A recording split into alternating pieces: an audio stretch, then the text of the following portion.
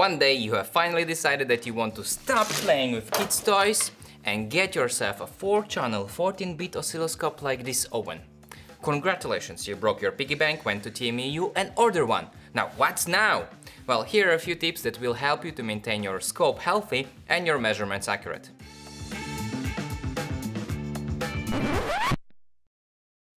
For demonstration purposes only, we'll be using this XDS3064AE, but it doesn't mean that you have to invest so much money in your first oscilloscope with touchscreen, 1 gigasamples per second, 14 bits resolution.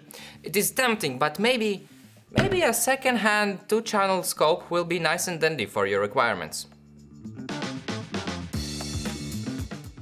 First thing that you should do is to check if your scope and the probes are properly calibrated and compensated. This is crucial if you have a second-hand scope. Fortunately, you don't need to have additional signal generator, open the device, play with the potentiometers. In modern oscilloscopes, there is an automatic calibration function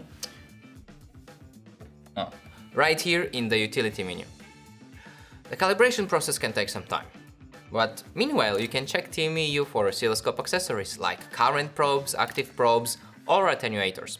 Calibrating the scope without compensating the probe is like watching The Witcher in 240p on your 65-inch OLED TV. A waste of potential.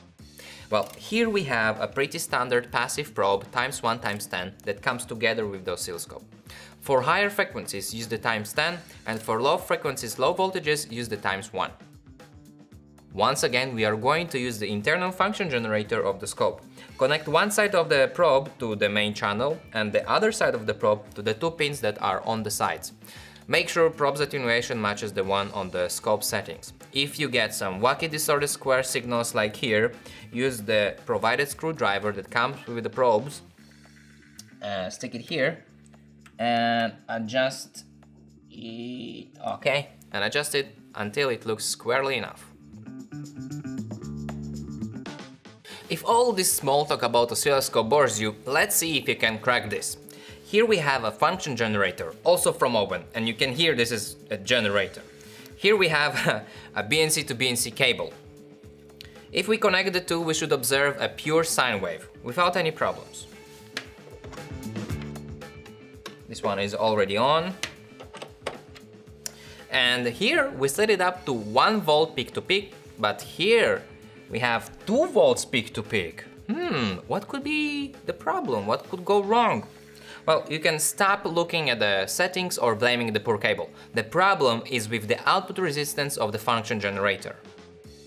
So, the generator makes the assumption that you are loading it with 50 ohms load.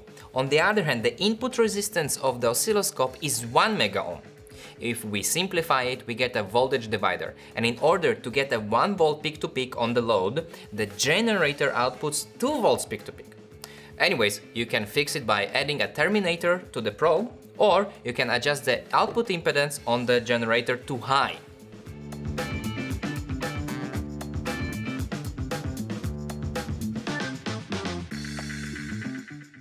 Well, the last thing that I would like to talk to you about is measuring mains voltage.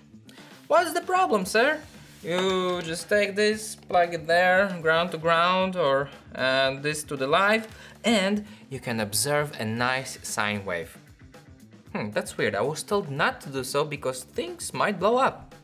And they can. They can blow up if you do it wrong.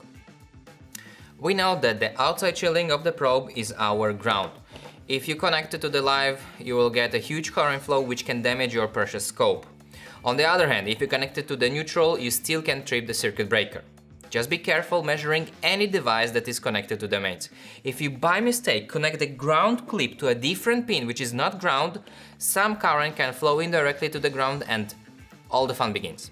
Fortunately, this scope has a battery compartment, so it is a floating system, and this is one way to go around it. The other solution is to use a differential probe.